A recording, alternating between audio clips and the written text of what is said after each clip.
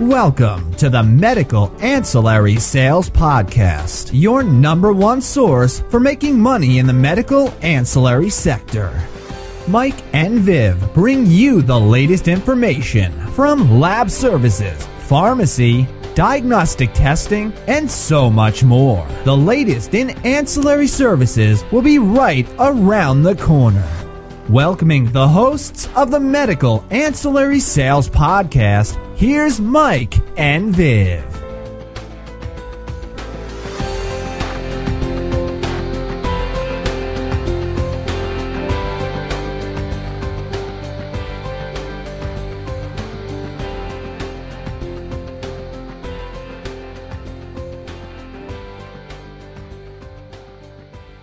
Hello and welcome to the Medical Ancillary Sales Podcast. Today I am joined by a special international guest. You may not recognize her voice because she's got a severe cold, but joined as always by Viv Hudson. Viv, calling us from the other side of the world in Perth, Australia. Viv, how are you and how is Perth? Oh, I'm great, and my cold is not that bad. I don't really ever get really sick. So I just have a little bit of a blocked nose, so it probably sounds like I'm even more Australian. Well, and I'm sure, Viv, you're missing out on all the Thanksgiving festivities here. That's got to be the one holiday you miss out on in the United States. That and maybe the 4th of July. But with Thanksgiving, you know what that means. It means that as soon as we come out of this holiday, and as this posts on the Monday after Thanksgiving, New Year's is staring you right in the face, and we're running into limited holiday schedules and everything else. It does make it tough when you're a sales rep, especially in the medical field. Yes, and offices are often filled with patients who are using up their medical insurance before they have to start using their deductibles again at the start of the year. So it's a bit of a crazy time all around, but there's still room for sales reps to go in and pitch to doctors because there's still a lot of opportunity about this time of the year. Wouldn't you agree, Mike? Yeah, I would agree. And of course, the big issue is we have a lot of changes happening in healthcare. We have a new administration coming in, which is promising to dismantle at least parts of the Affordable Care Act. We still don't know exactly what that's going to mean. We also hear about a significant rise in premiums coming next year. I've heard anywhere from 20 to 50% with some plans in some states. And so there is a lot of uncertainty out there. But I think now more than ever is a time for doctors maybe to look at some of the programs that are tried, true, and tested. And that dovetails perfectly with it being the end of the year. I know you and I have spoken about equipment sales before, but there are a lot of reasons for doctors to purchase equipment during the December season right here. Is there any piece in particular that you would be pushing out there, Viv, as a rep come the end of the year, something that you could squeeze in under the deadline? Well, definitely the fall prevention equipment would be one, and the other one is the ANS.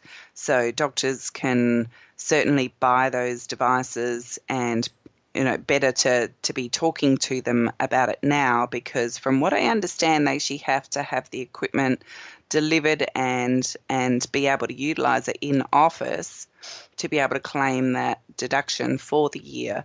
So most doctors aren't going to say yes to an equipment sale the first day you show up and talk about it.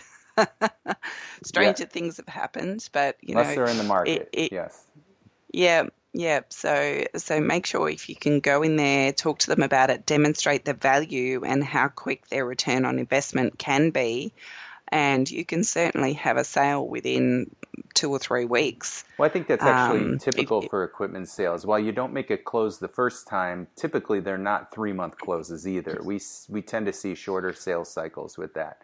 And you had mentioned VAT for me is probably, if I was looking for something to put presents under the tree, the fastest way to get there is the VAT. And that's because we can close on those pretty quickly. You earn great commission off of them. Now, granted, it's just a one-time sale, but you do earn nice commission off of it. And in a time of uncertainty, the VAT has been around since the early 90s, I think, and that code has never wavered from the Medicare fee schedule. So all of these changes that are happening, none of these, Medicare is not something that I talk about with major changes except for a slight pay decrease coming for doctors across the board. But you're talking about a fraction of a percent. And with the VAT, if they're looking for something that they can count on, the VAT has been there.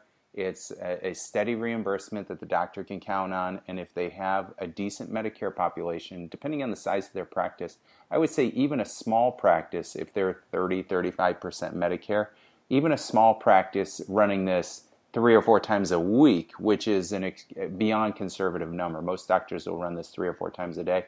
But even running this 3 or 4 times a week, they're still actually making money on the device, and it is a good investment. Yes, definitely. And if you, as a sales rep, get that sale before Christmas, then you're not going to have to whip out your your credit card at all, because you'll have plenty of cash in the bank to get all those Christmas gifts purchased.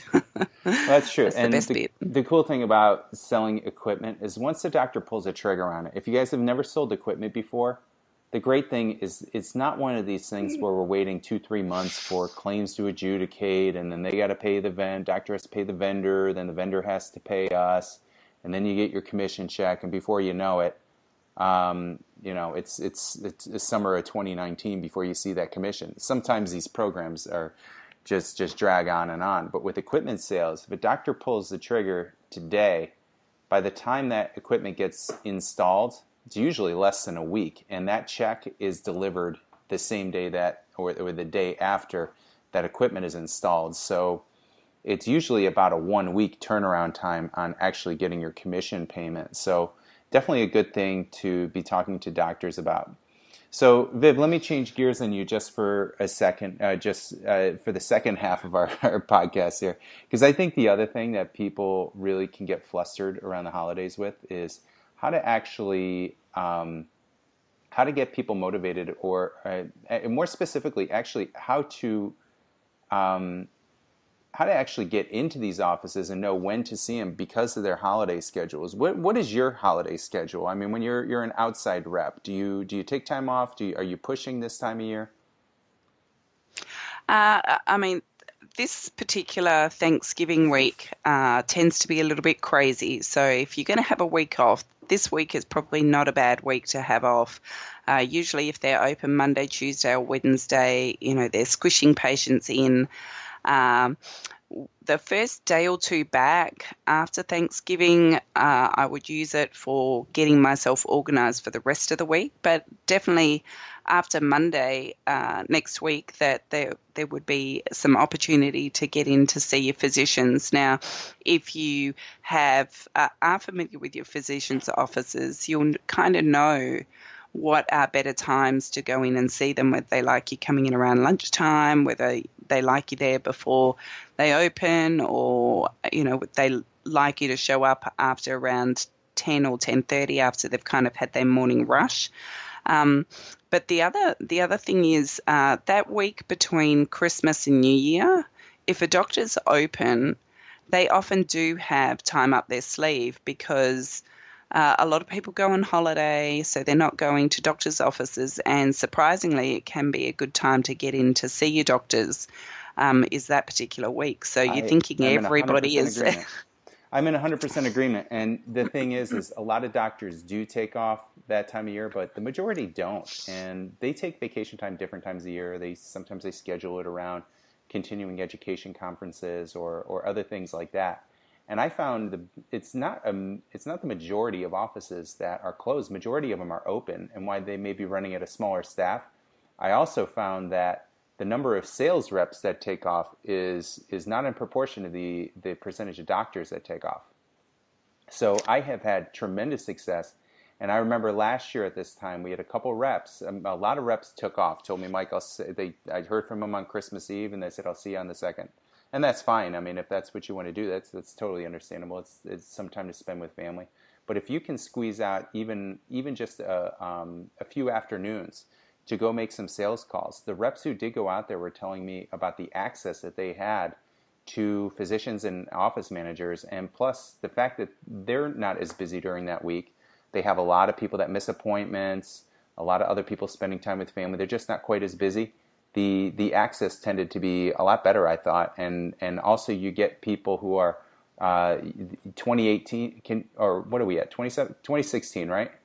So 27. Yeah. I think I know that. So 2017 is not going to be a far off thought. 2017 is going to be right in their face, and so it's time to start doing some planning for 2017. Let's talk about things like your allergy program or something like that. Things that they could implement in 2017. This is a good time to game plan, and let's get some strategies and some game plans out there, and let's see how we might be able to help you reach your goals. Yeah. And this time of year is also a good time of year to start talking about the allergy services again, because, by the time you make a few calls about it and doctors go through their thought processes, make a decision and decide to implement the actual solution, it can take as long as 8 to 10 weeks. So by the time they get to springtime, they're going to be set. So if you're kind of wondering what you should be selling at this time of the year, allergy is also another good program that can make you rewards. I am losing my voice now. Speaking of allergies. Yeah. That can make you some rewards as we head into the beginning of next year. Absolutely. Okay, well, my parting shot is just remember this. A lot of sales reps out there are going to take some time off here. They'll work for 2-3 weeks maybe in December and then take the rest of the time off. That's the beauty of being an independent sales rep, and it's certainly your prerogative. But if you're an animal and you got some goals and you want to hit some big goals in 2017 and get yourself set up nicely, you're gonna find yourself as one of the few people who is actually out there pushing during those, especially the last week of the year. And I think you're going to be surprised at the success you have and how that's going to set you ahead of the competition. Absolutely. All right. Thanks, Viv. Get Thanks, well. Mike. I will.